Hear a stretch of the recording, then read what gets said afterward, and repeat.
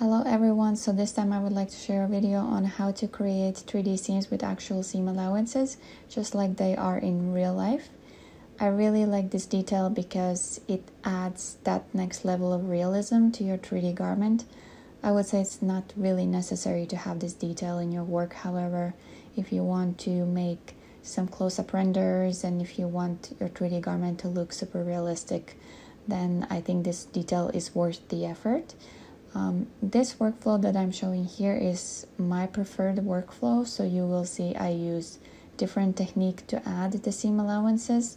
There are other ways how to do it, but this is just the way how I like to do it. First, I will start with the sleeve.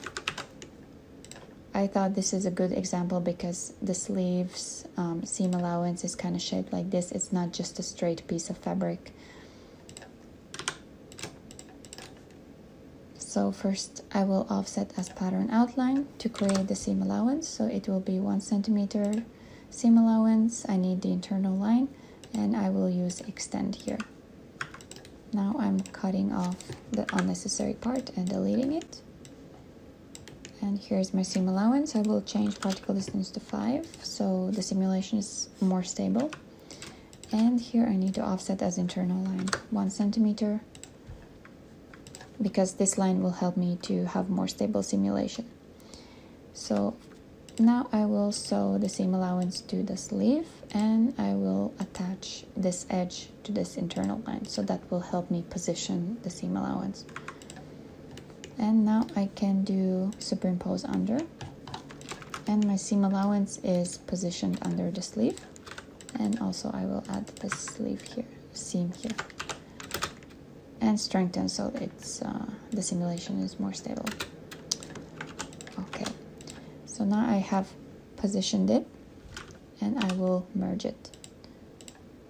Here I'm selecting the seams that connects the sleeve and the seam allowance, right click and merge. So now the seam allowance is merged to the sleeve. And I need this line and I need to redo the sewing. This workflow does require redoing sewing a little bit. However, if you do this detail step by step like I'm doing it now, you will have to struggle much less with like layer collision and things like that. Okay, so I will redo the sewing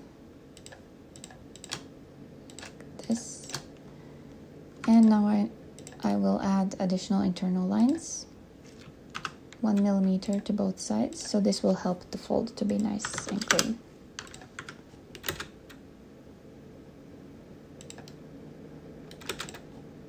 Okay, and from my experiences, it is nice to add additional internal line. But these internal lines, you don't need to add fold angle. They just help to kind of split the mesh so that the fold is smoother. Okay, so sleeve part is finished. Now I will do the armhole. So again, I copy the patterns, offset as pattern outline, 1 centimeter, extend, create internal line.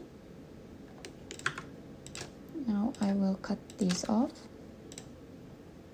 and delete unnecessary parts.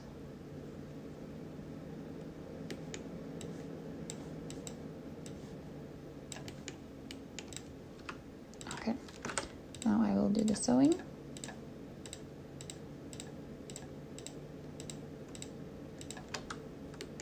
And I will attach the outline edge of the seam allowance of the armhole to the outline edge of the seam allowance of the sleeve.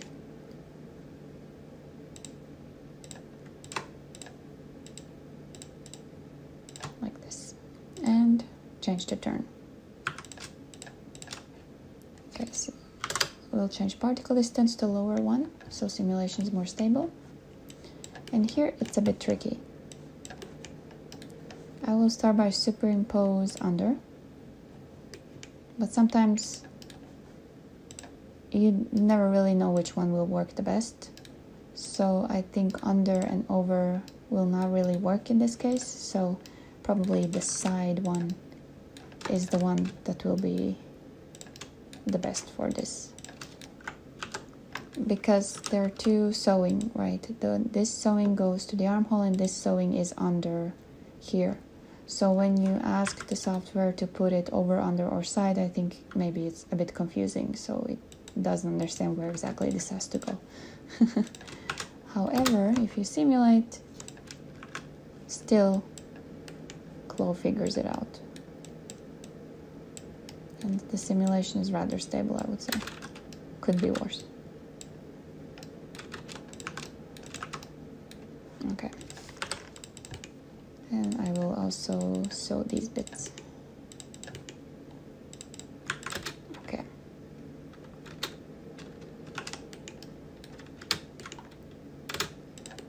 Okay, and now I will do the merging again. So I have to merge the seam allowances to the body.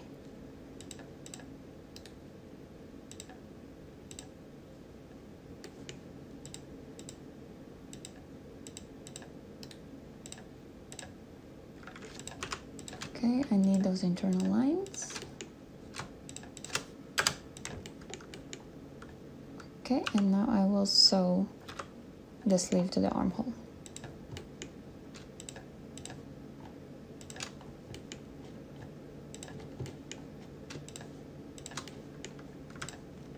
Okay. So far it looks okay. And I would suggest to switch on fold rendering here. Sometimes it helps with the stability of the layers and everything.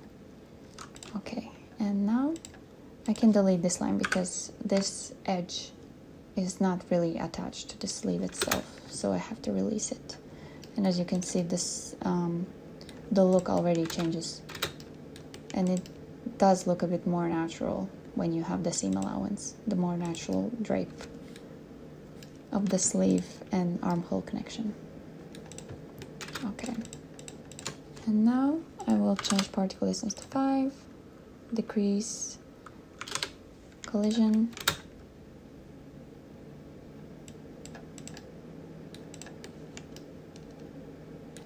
and that's how it looks. It has that nice realistic fold. Yeah, this detail looks great. Okay, and then I will also do the seam allowance here, yoke and front, because very often there is a pretty visible bump when you have a yoke. But if you connect yoke and body just with the regular sewing, I mean, there's no bump, so it's kind of invisible in the renders. And okay, so here I will do a little bit differently. So I will offset as internal line first, so 1 centimeter, and then I will trace as pattern.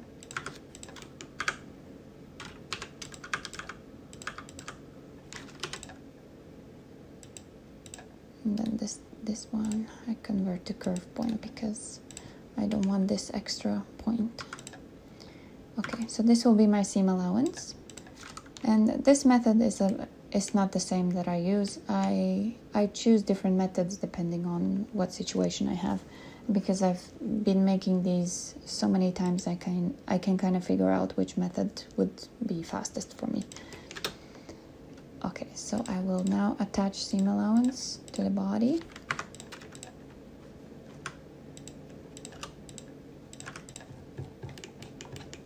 And superimpose under.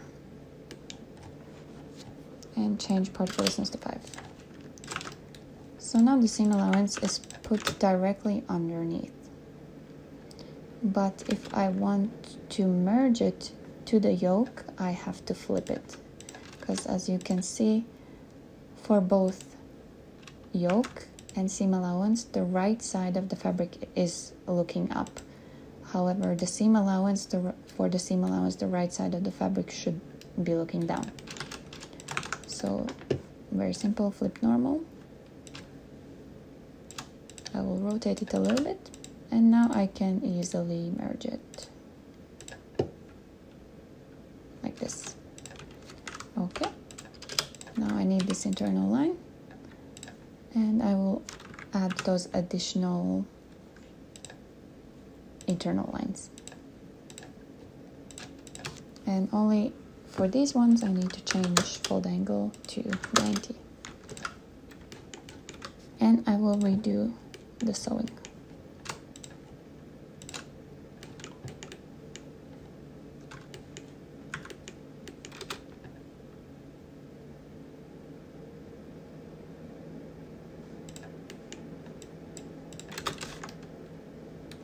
Okay, and now I need to add seam allowance here. So here I will try on offsetting as pattern outline directly from, oh no, here I have a point, so I need to get rid of this point. Okay, so offset as pattern outline, I will add 1 centimeter, extend, create internal line, and so on. So here, this sewing I need to delete, and this will be attached to this edge, and this line will be attached to this line. And here, why I usually don't offset directly from this pattern is because, as you can see, I can't superimpose under and do things like that because it's attached to the whole body. So here the alternative would be to select this part, but select mesh and bring it down, which in this case worked quite well.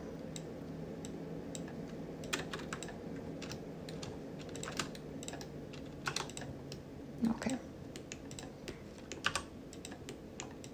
And this is basically it. So for here I would switch fold rendering on, and you have very nice realistic folds here, and the simulation itself is really stable and looks very clean. And of course you can see the difference even if I switch on the 3D seam lines. The dimension here is much greater than here, where you just have the normal map. Okay, and I will, oh, here I don't need sewing.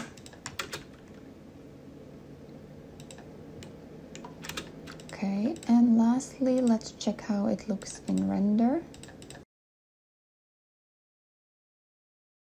So this is low contrast light, so I will have something with higher contrast.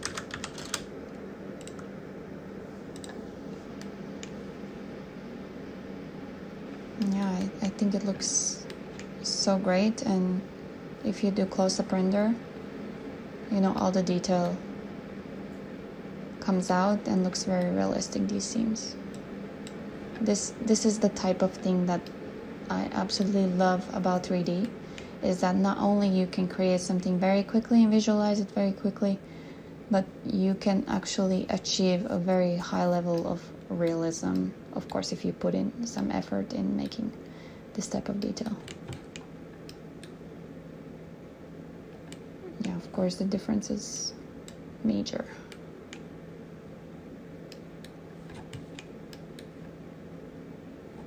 Okay, so this is it for the video.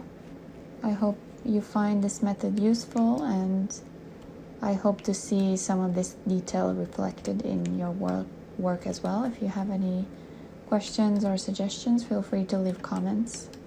And thank you for watching, and have a good day. Bye.